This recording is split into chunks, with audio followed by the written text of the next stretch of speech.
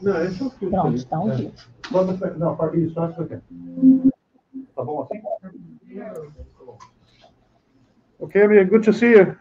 Good to see you too. How are you doing? Recovering well? I'm good, thank you. Okay. Going well, a bit of teaching here and there and doing research, so everything okay. Okay, very good. I apologize to our audience for the delay in our beginning. Dr. Miranda Moyer from Shell, probably she had some problem. We couldn't contact her, although she confirmed her presentation.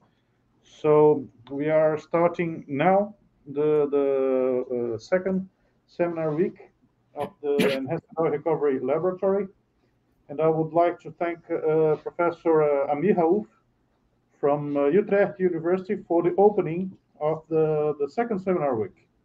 So we are here at Fundão with several researchers from the laboratory, but we have several other people online following your presentation, Amir.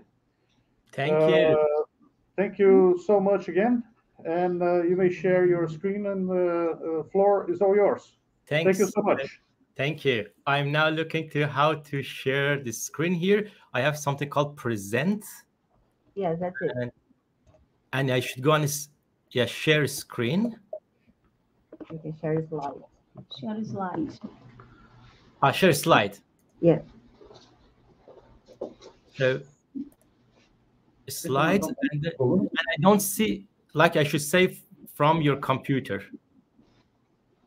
Okay, probably. Upload file. Oh, interesting way.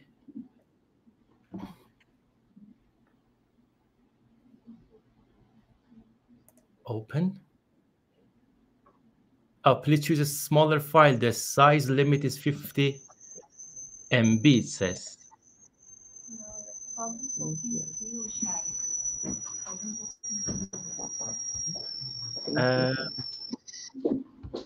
Then, okay. Give me a chance to see how can I share this, because I have the presentation here.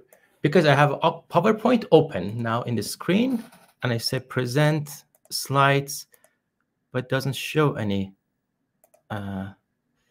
Let me see if I can share my screen.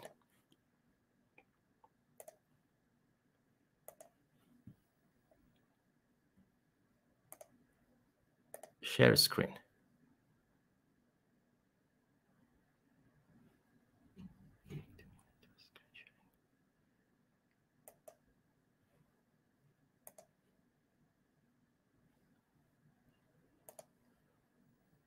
Oh, window. Here we go.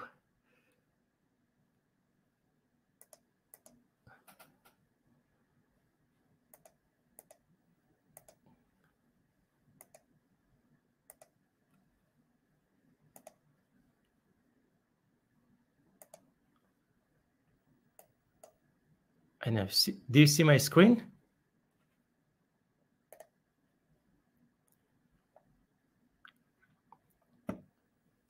Are you seeing my screen?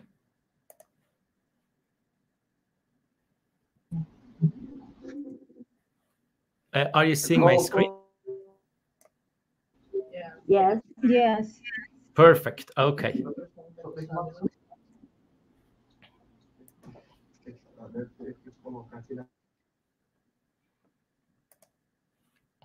And now you see my presentation, right? Yes. Yes. Yes. Perfect. Okay, let's start then. So, okay, I'm going to give a presentation about Pore network modeling for subsurface applications and the opportunities and challenges involved there. Well, as Paula Cotto mentioned, my name is Amir Raoof. I'm in hydrogeology group in Utrecht University, and I'm director of multi-scale porous media lab that we perform integrated numerical and experimental work on porous materials. Before I start with Pore network modeling, I will just tell you how does it sit in our team. And how we perform research in our integrated lab altogether. And we look at different scales. As you can see here, I'm gonna try to make it in a laser pointer. So probably you see my laser pointer now. My research goes across different columns that I show in this slide. What for upscaling that we want to do, upscaling of flow and transport, we start to zoom in into the individual pores of porous materials, and then we zoom out to this more sample scale. And by doing this, which is called upscaling, we try to just find out what are the transport and flow mechanisms that are taking place and should be considered in the field scale models. So an example of it is like when you zoom in inside a porous material, you see single pores. And there, for example, we use lattice Boltzmann modelings to look at, for example, how fines and particles like clays move in the single pores, and how do they, for example, start to clog and lower the permeability of the rocks. So this is the first scale, which is tens of nanometers to some micrometers. And for experimental observation of it, we use confocal microscope. And then the next scale is when you zoom out, you see the sample together here, like a thin section scale, let's say. There we see individual pores, but we'll also see how pores are connected together.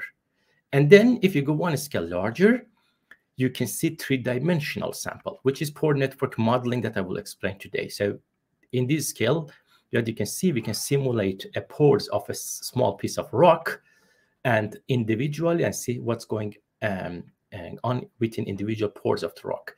And from this line to the right, then we enter to the realm of continuum scale modeling, like Darcy scale modeling is also called. So we do columnar scale or we perform field scale. So I would try to focus on this, but this pore network modeling today.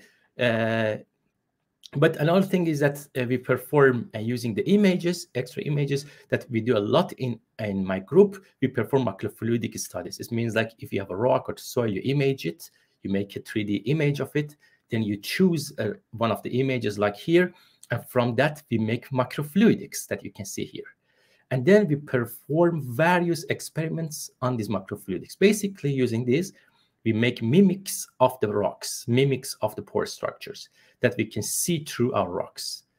And what we see inside this experiment is that we can see how solutes and chemicals transport within porous materials, how particle can transport by clogging, and we can even grow bacteria, because you know in the subsurface there is lots of bacteria and biofilm grows around the sand grains or rock grains, and wettability effects. But you know that in also petroleum engineering, that wettability of the rocks is a major parameter to determine how flow happens between the rock and the storage problems.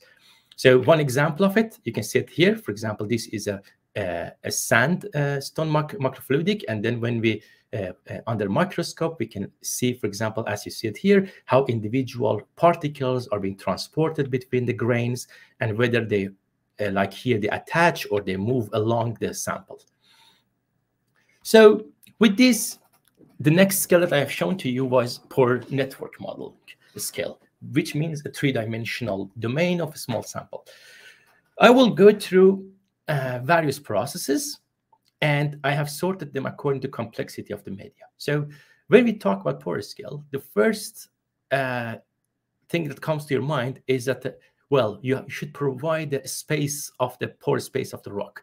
Basically, the first input is pore space representation. You should have information on pore spaces to be able to do pore scale modeling.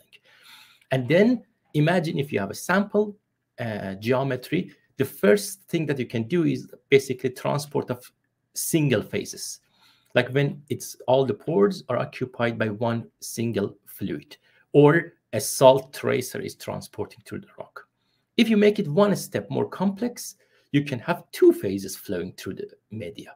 So for example, you can have oil and gas, or water and air, and now you have another porous media. If you make it even more complex, you can have a multi-scale porous media. It means, for example, dual porosity porous media. Those who work in Professor Paul Cotto's group, you know, you have these carbonates, coquinas, that are multi-scale actually. So you have a small pores and much larger pores. And next step is that when the fluid that passes through rock is also adsorptive or reactive, and it changes the pore spaces, it dissolves the rock. So you can see, you can look at a pore network modeling through complexity of the process. I will go one by one of these to show you the applications. So the first one was pore space representation. One way of pore space representation, which is actually for our collaboration with Paulo Cota's group, is I put it here. It's you have rock samples, you perform 3D imaging, for example, you X-ray tomography, and you get pore space of this rock. And when you have the pore space of this rock, you provide it as an input to pore scale models. The model that we very often use is Pore Studio, which is actually a model developed by software developer myself last years that performs various processes and multi physics in a pore networks. So, for example, you provide the pore spaces and you obtain the pressure distribution or flow distribution or multi-phase flow reactive transport between the samples. So this is one way of providing the input. You take a sample, you image it. But another one will be just you make these pores of the sample yourself using the information that you have. And why do you want that? Because not always you have X-ray tomography of your sample. And furthermore, if you make, for example, this sample, if you make X-ray of it at this location and next at this location here, this location, they are different. They're slightly different. That's why I've developed a method which is called the multi-scale, multi-directional pore network modeling or random-based network. Using this network, what you do, you create a sample of the pore spaces using the knowledge of the average pore sizes and average connection between the pores of the rock. For example, you can, from this analysis, you know the coordination number, which is called the connection between the pores. You know how many pores are connected together and what is the frequency of it. And you know the size of the pores. And using that, you can simply provide to this model that would generate for you a sample. So this sample is not exactly the rock sample. However, it is equivalent to that in a sense that the pores are connected in a similar manner and the permeability and porosity of it are similar to a sample. Therefore, the whole strategy is summarized here as that you have a sample, you can image it, you can perform pore network modeling on the image of this. And I call it direct mapping. So you have an image of rock, and you simulate based on that. Another step is that you can go further and make many equivalent of that sample and also simulate using them. And as I mentioned to you, there are two reasons for me to use this. One is that you don't always have X-ray tomography, and the other reason is that you have variability in your sample. And using this, you can make hundreds and thousands of twins of this sample and see how do the twins that are statistically equivalent but not completely map of this sample, how do they behave? And using that, you know the variation of, for example, porosity and permeability of the rock that you can expect. So when you have these networks, when you provide pore network modeling, you can simulate a wide variety of the process using pore network modeling. As I've shown here, you can look at the transport of solutes and chemicals. You can look at the capillarity, two-phase flow. You can look at the relative permeability. You can look at the mixing on the two-phase flow, or you can look at the dissolution of the sample because of injection of acidic solution, for example. So I'm not going to go today much around the governing equations, but just to give you a taste of it, after you have a pore network of the rock, basically this pore network represents the open space, pore space of the rock.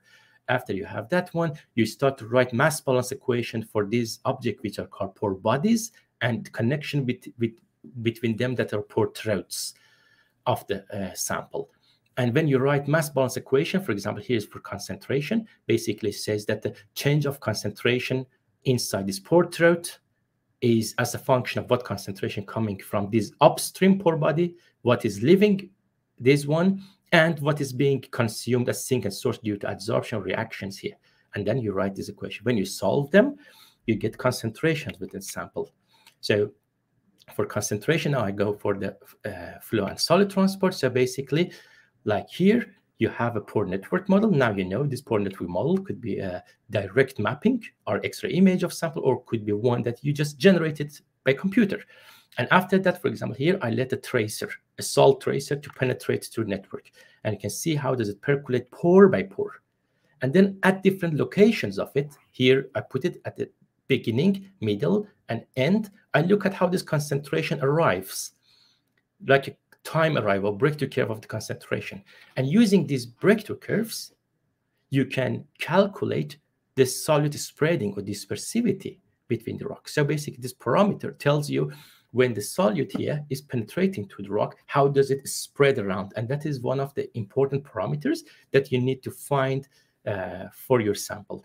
And that's the one way to do it. So you make a sample, you do a test using a pore network modeling, you get the breakthrough curves. By analyzing it, you get dispersivity of the sample.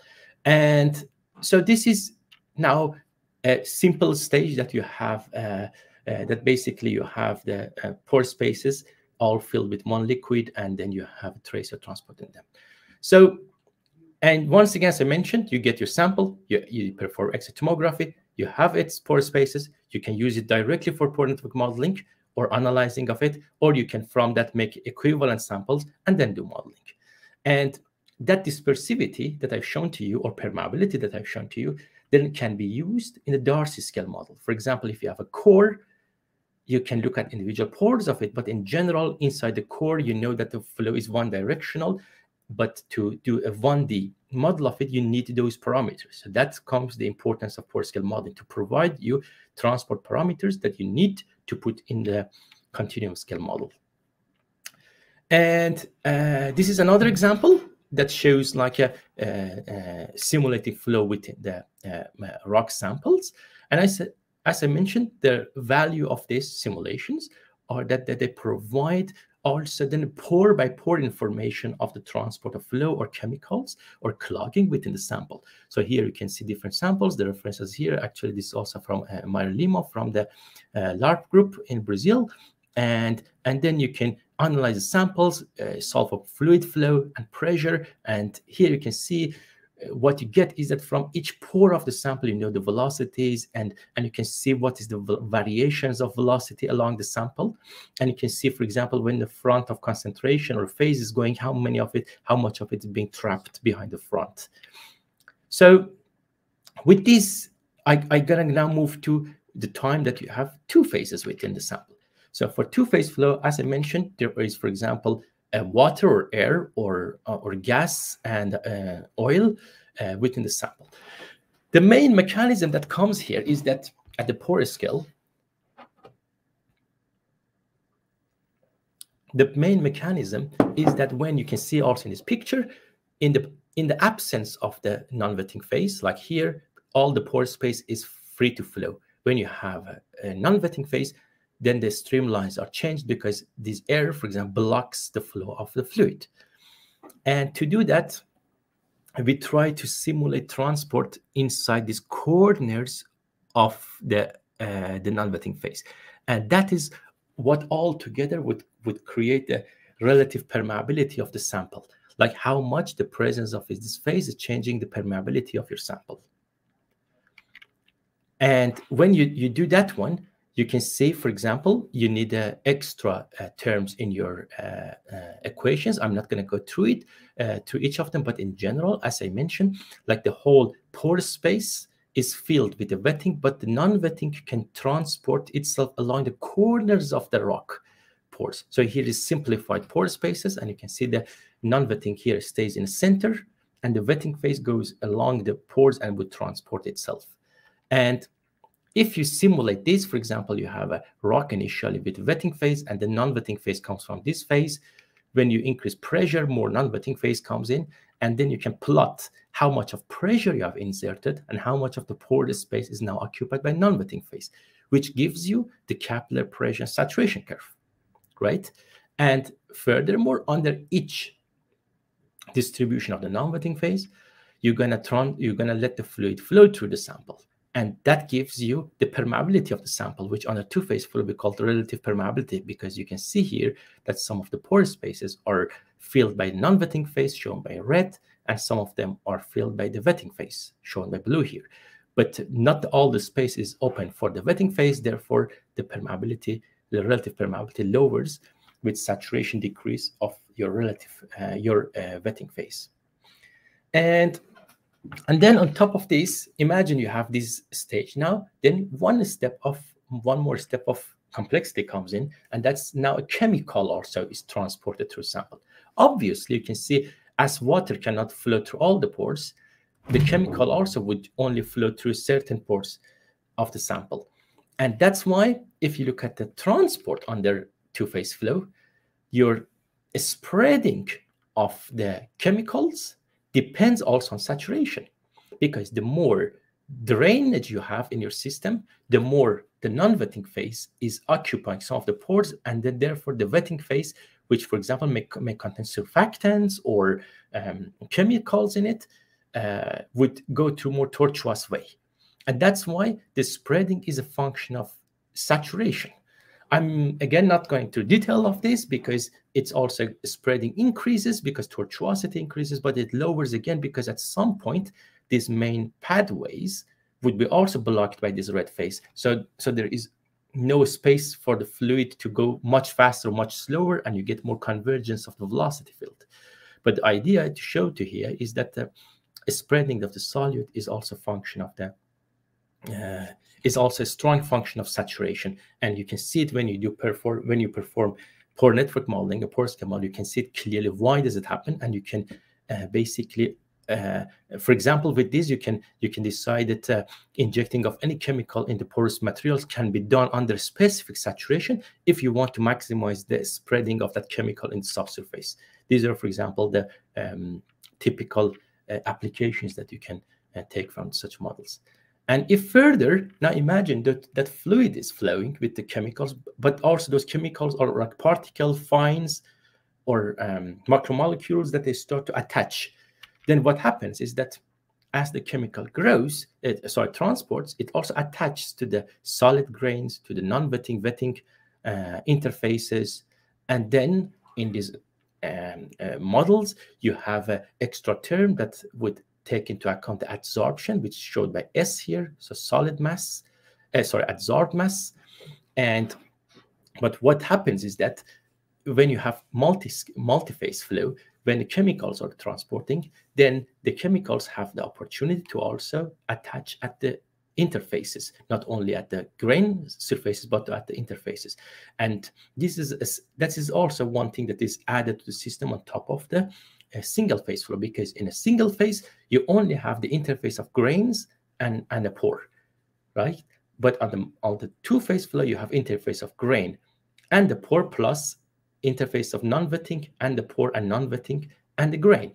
So there are more locations that adsorption can take place.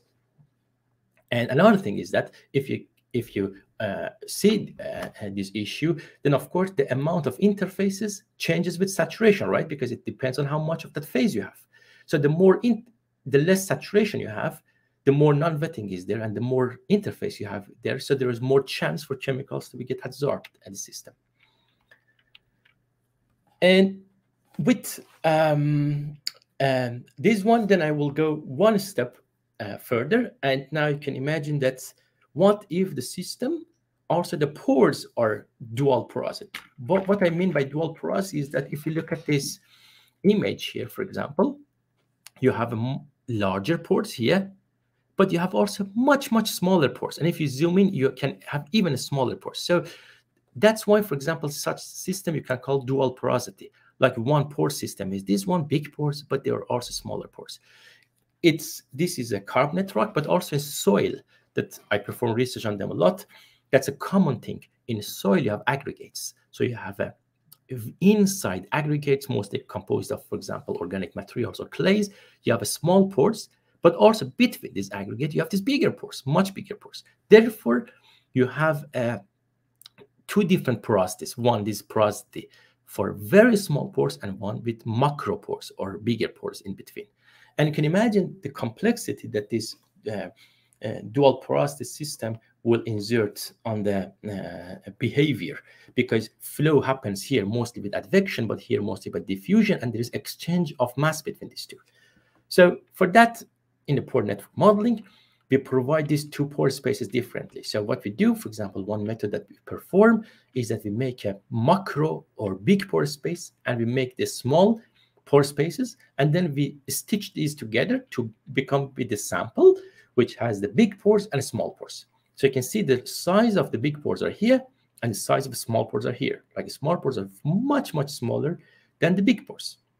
And then we stitch them together to come with one single network model. And what we do in the next stage, this is the network model. You can see these are big pores, and these sphere shape are the smaller pores. And then we start to inject concentration from here to see how fluid flows into different domains differently, and how solute, while it's passing, would penetrate differently. Because if I go to the previous slide here, if a solid is passing, you can imagine it goes faster into these big pores, but still it diffuses in the small pores, and would be, as a conclusion, it would be also releasing out slowly. So now I will show this effect in a video here. So here is you can see, okay, it comes in a sec. We have these three samples. You can see these are aggregate between these macropores, and now a solute comes from this side. You can see solute goes red here, but here you can see inside the aggregate, because the pores are smaller, it goes more slowly. Towards lower, the sample pores are bigger. That's why here you can see it goes more less uniformly, but here it has more resistance, because these aggregates here are much smaller. And now if you stop injecting solute, you inject clean water, you can see the aggregates that solute went to them now keep the solid for much longer time, right? So that impacts the whole transport of chemical and species inside the rock pore space when you have multiple porosities. And this shows the breakthrough curve of concentration, so what comes out with different samples. And what you particularly see here, you have a long tailing here. And the reason for long tailing is that, as you can see here, lots of solute remained in the smaller pores, which comes out by diffusion, so it's much longer time. And to a bit link it to our other studies that we performed, I mentioned to you that we perform lots of the pore microfluidic studies. We also make microfluidics, which have the grains and dual porosity grains. And we perform tests on them, and you can see it here, for example, how the solid would preferably go between the spaces and then go slowly into the dual porosity. So we use this because these are experiments, and the other one, the previous one, was model, and we use them to validate our numerical models. And then this graph, I'm not going into details of it, but this basically shows the mass transfer between the two domains. So now we go to the next level of complexity in a subsurface process, and that is like, now you can imagine, up to now, there is a rock, and flow and transport happens in the rock. But the rock structure is not changing. But from now on, I'll go to reactive transport and evolving pore spaces. So what if you have a sample, rock sample, that the fluid that is flowing through it reacts with it, and you have a rock fluid interaction, which is happen a lot in the subsurface, especially when we are looking now for CO2 storage or various kind of energy applications. You have the rock fluid interactions. So now the complexity is that the pore space, as it dissolves or precipitates, changes the size. And when that happens, your permeability and flow changes. So if you want to look at it algorithmically, you have a network that, as flow goes through it, the pore network, as flow goes through it, and solute goes through it, you start to dissolve some of the pores or precipitate in some other pores. And when you do that, the porosity changes, the size of pores are changing. So you should come back and simulate fluid flow in that sample again, because the pore sizes are changing, the flow field concentrations, capillary pressure, entry capillary pressure, everything changes. So that's why you should make a loop to recalculate the properties of the sample.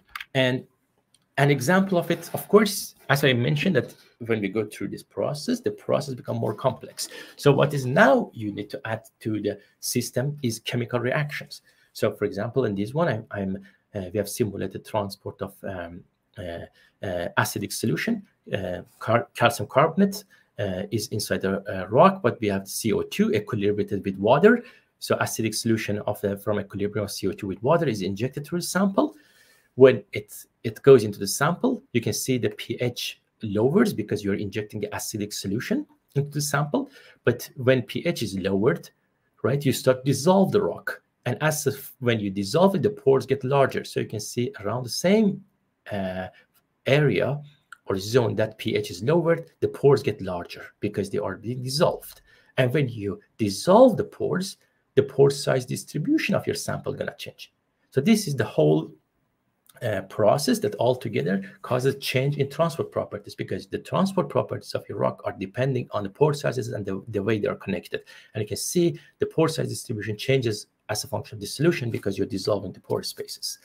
So as example of it, I'm going to show you two examples. One is actually about the wellbore cement. What the importance of the wellbore cement is that in reservoirs or also for injecting CO2 storage and other kind of subsurface storage, after you inject the material through the wellbore, you put the cement inside the wellbore to prevent leakage to the wellbore back to the surface. For example, if you inject CO2, you don't want the CO2 that you stored come back to the surface through the well that you injected it. That's why they put cement in that well. And what happened, this cement is then later, of course, in contact with CO2, because first before that you have injected CO2. So what we wanted to do in this research, we wanted to look at the cement that you use to plug the well, how does it react with CO2 that you have stored down in the reservoir? And for that, you can see what is happening is that by time, CO2 is acidic and it's going to dissolve part of cement. This is portlandite concentration, which is a reactive mineral in cement. It's going to be dissolved. So in that aspect, you would feel that the cement is being degraded and dissolved away, and the pores get larger, so there is more leakage. However, the story is much more complex than it. And the reason is that when you start to dissolve portlandite, you are releasing calcium, which because of presence of it, you have precipitation of calcium carbonate into your rock, in your cement. And as a result, actually, the cement permeability may even lowers, not goes high, but even goes less, because as experiments have shown, you have this solution inside your cement because you're dissolving part of the portlandite of your cement. But in parts of your sample, like here, that arrows are downward, you have precipitation of calcium carbonate of your inside your cells, calcite, I'm sorry, inside your sample. And this precipitation causes that part of your cement becomes much more impermeable. And as a result, because permeability is a harmonic property, harmonic average, it means that you can have big pores, but if you have a zone of very small pores along your sample, the permeability is going to be much lower. And here you can see such a zone is created because of precipitation of calcite, and permeability goes lower in it. And this is one thing we have done with pore network modeling, but the value of it is that such a process that was not being easily modeled with continuous scale model, you can see all the behavior, all the details that because of time, I'm not going through it. In this session, I want to give you a taste of what pore network model can do. Because for these all details, we have workshops of 3-4 days to explain all the process behind this. But here you can see that basically pore network modeling, you can look at when the CO2 gets into the cement, how some of the pores are being opened up, some of them being clogged, and what is the pH into the sample, and how does the transport of chemistry happens between the pores, and how chemical reactions are taking place to change that chemistry alongside. And all together, it would finally show all this process together. How did they change porosity of your sample and permeability of the sample? So, as I said, the interesting thing here was that you are dissolving a sample, but so the intuitive sense would tell you, because you're dissolving the sample, the porosity goes higher and permeability also should go higher. because pores are larger. But actual permeability goes lower here because although you're dissolving it, you're precipitating a rim of very small rim, but with much smaller pores here, which causes that permeability lowers as for the whole sample. And now I move to another example of reactive transport with a sandstone, like when you have a rock that is not all made up of calcium carbonate, but percentage of as cement.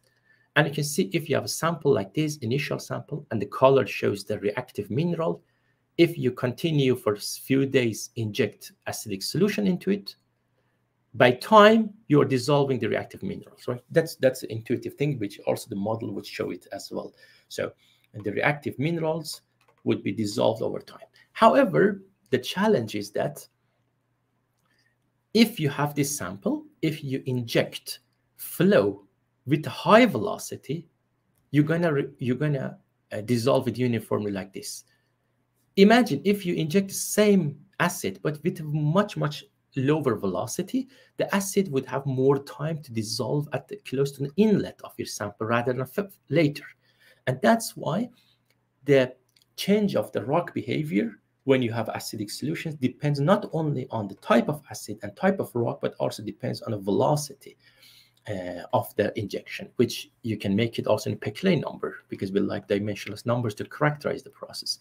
And if I summarize this together, is like if you have a sample before the solution, now if you dissolve this sample with high flow rate, you get such a distribution of the uniform increase along the sample for permeability. If you do it on the low velocity, permeability close to the inlet of your sample increases, but further permeability did not increase. Now, what would be the behavior difference between these two? Here, naturally, you get higher permeability. And the reason is that in this sample, although permeability increased here, but here permeability did not increase. And this piece works as a bottleneck to lower the permeability of the sample, basically to not let the permeability increases. But here, permeability everywhere increases a tiny bit. So the permeability would, in average, also increases. And that is why if you plot permeability of your sample versus the porosity that is due to the solution, that relation is not unique. It depends on velocity, or Peclet number in this case is dimensionless velocity Peclet number kind of. And you can see if you have a higher flow rates for a given reaction amount of the solution, you get more permeability of your sample. And you can explain it using this process here. Because again, if you're dissolving a rock on the low porosity, low flow rate, you dissolve at the inlet, but further you're not dissolving. And the permeability is a harmonic average. It depends on all the properties of the sample, not only here. And the bottleneck effect of this undissolved part would keep the permeability low still. And of course, as I mentioned, your initial sample has a pore size distribution. And when you dissolve a sample, the pore sizes would also change over time. And I'm going now approaching the end of the presentation. Another reactive transport that I would like to show you is a rather recent work that we did in combination with X-ray tomography. So we did X-ray imaging while dissolving a carbonate rock. And the same, so the process is this, right? That you have a rock, you're injecting acidic solution, the pH goes low. As a result of reaction, pH goes low, you get this solution, pores get larger. And as you can see it here, this shows the rock, and this pink color shows the part that have been dissolved. Right. So in this one, we did it's kind of also shows a summary of what I've shown to you, because in this study we looked at the single pore at the surface to see how this solution happened at the surface of the minerals, because that determines the dissolution rate.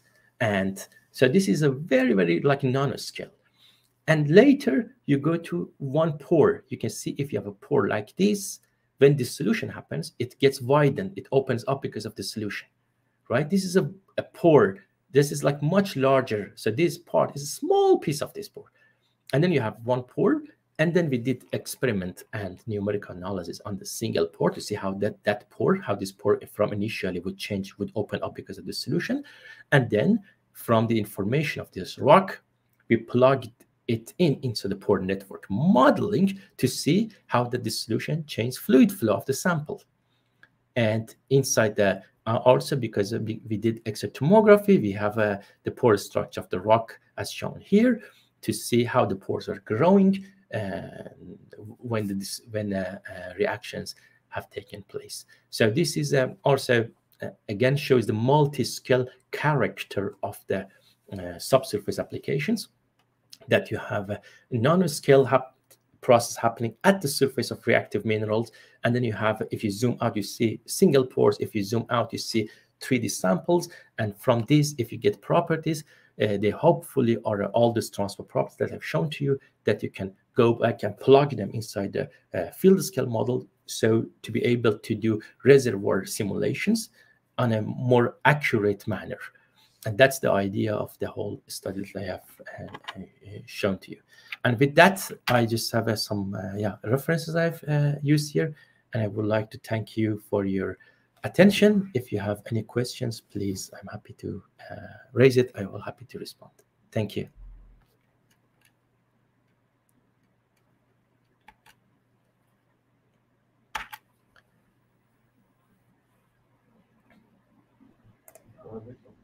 Thank you very much, Amir. Thank you for your fantastic presentation. We You're have welcome. time for some questions as we are advanced in our schedule. Let me turn on the lights here. So, Paul or Alex, who would like to be the first? Yeah, if you are talking here. I suggest you come a little bit closer to the microphone. Thank you. Okay. Let me put this.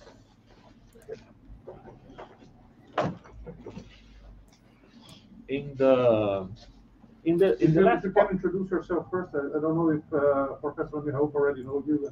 I think so, because he was the committee of the Barbara Defense. That's right. Yeah. Exactly. It's related to the last part of the presentation, the very interesting one.